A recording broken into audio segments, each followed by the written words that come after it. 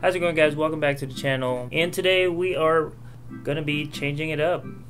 Stephan makes videos about real estate, personal finance, and credit cards, and he stumbled upon a quote saying that a blindfolded monkey throwing darts at a newspaper's financial pages could select portfolio that would just do as well as one carefully selected by experts. So he's gonna put that to the test, and he's gonna have a famous monkey YouTuber called Monkey Boo select these 10 stocks. Well, guess what?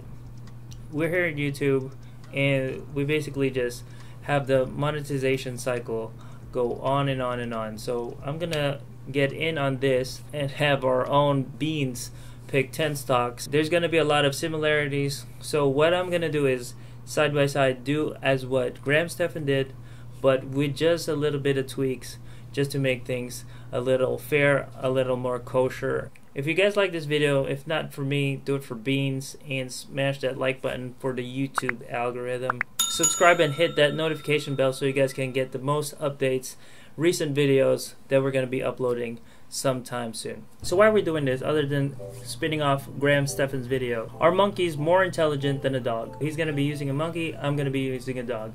Number two, he's going to be using $100,000.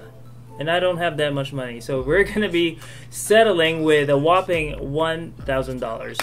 For me, that's still a huge amount of money. And like what he's gonna be doing, he's gonna be documenting it for the whole rest of the year 2021. So moving on, Stephan showed that he's gonna be picking his stocks from value.today, where 1,000 US companies are ranked. One thing that I believe that is flawed from this website is their rankings differ in each quarter. For example, Apple was ranked second from January 2020 to they become the first one on August 22nd.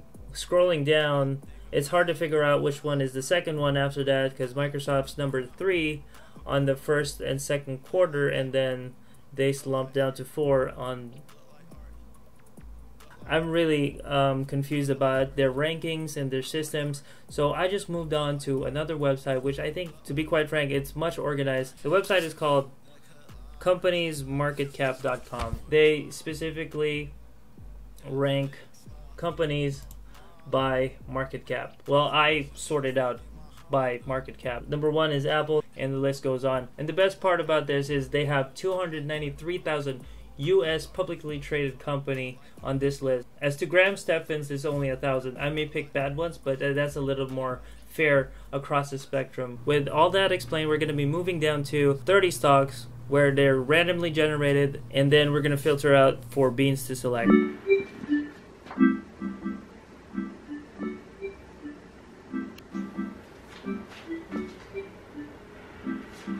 You like this area?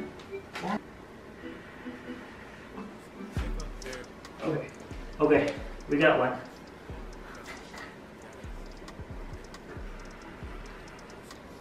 Good job, Beans. Good job. AIV. AIV.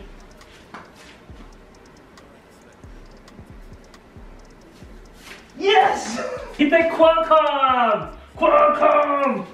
Yes! Yes! We're gonna have a good year! Okay, just like Stephan's, he ranked and put his 2 cents on the stocks that Monkey Boo picked. So I'm gonna do the same thing, but just a disclaimer, a lot of these stocks here are something that I would never imagine looking at nor evaluating. So I'm just gonna be putting in my 2 cents on what I quickly know about the stock and what sector they are predominantly, and see how they're going to be factored in for next year and next coming quarters. Let's start with an easy one and work our way down. So number 1, we got Ally Bank. I like Ally Bank because they are predominantly online, if not all of it are online.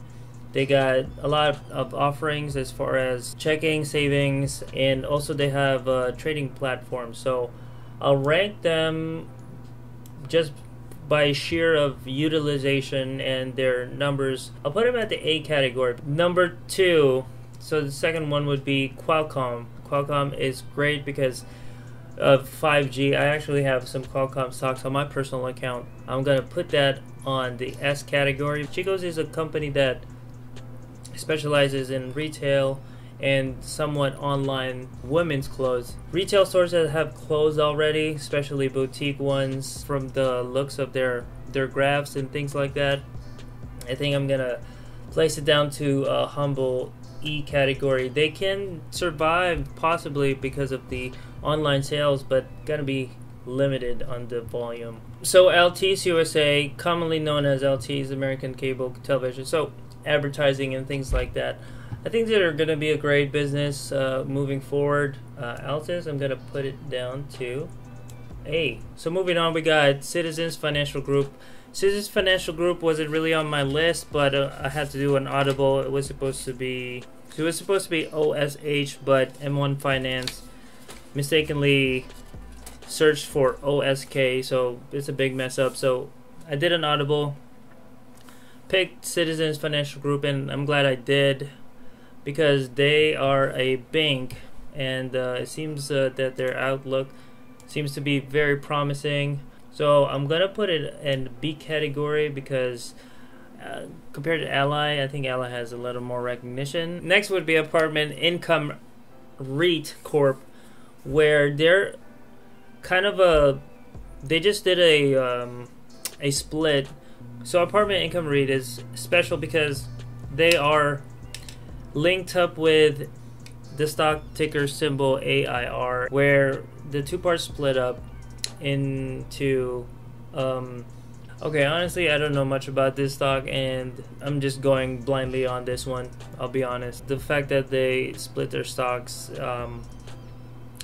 it doesn't look good. Gates Industrial Corporation, looking at it, they pretty much specialize in manufacturing and power transmission solutions.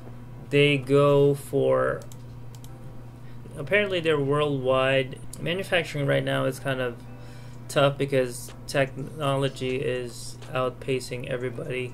Surprisingly, they're doing well. Gates, I'm gonna put it down for D, generously speaking. HFC, HollyFrontier Corp, is a Fortune 500 company based in Dallas, Texas. Petroleum refiner and distributor of petroleum products, from gasoline to petroleum-based lubricants and waxes. Because of the pandemic, industrial projects is a little bit limited right now. It's a hopeful stock. Put it to D. Servicesource.com. It's a penny stock, guys. We deliver B2B digital sales, customer success, renewal and channel management, infographics, webinar videos. They got something to show for, I gotta be honest. You know what? Looking at their financials and looking at their outlook, they're in the tech industry. I think I'll give them a chance, but I'll put them in the C category. Vornado Realty Trust. They are best in class office and retail assets. Just by looking at it, quick glance, it seems that they're in the commercial space. They are predominantly in the East Coast. They're hurting. They're definitely hurting. It's a risk, but I'm betting that if the vaccines do well, I'm positive that they can go to up to the $75 range. I'll give it C, just like Service Source. So just like what Graham did, he's going to be using M1 Finance, where there's going to be a feature there called My Pie, and it's going to be listed down collectively in that pie and equalizing it so that each of the stocks are going to have fair shares of the $1,000 that we're going to be putting in. It's going to be close to January 1st. And of course, if anybody is interested, I'm going to be putting down the link below. M1 Finance is a great platform to invest into. They got fractional shares and they got that equalized feature. Overall, it's a great platform. And don't forget, and at the time of this recording, it is currently December 28th, 2020, nighttime. The S&P 500 stands at $3,735.36. I really don't have any other reason why I'm doing this right now. All in all, it's a great move for me to do. $1,000, putting it in the market is much better than putting it in a bank. To be quite frank, this is gonna be Beans' lifetime savings. A smart financial move for me as a pet owner. A logical question would be, how long will I hold these stocks, and will I be doing this again next year? And what is going to happen with the stocks if I just held on to it and Beans is not with us anymore? Those answers are yet to be determined, so I'm just going to be answering that when it comes. Not sure yet, but if you guys have any questions or suggestions to what should I do in these type of situations, please comment down below. Don't forget, we also got accounts on Instagram, TikTok, Patreon, and soon to be OnlyFans. So stay tuned for that.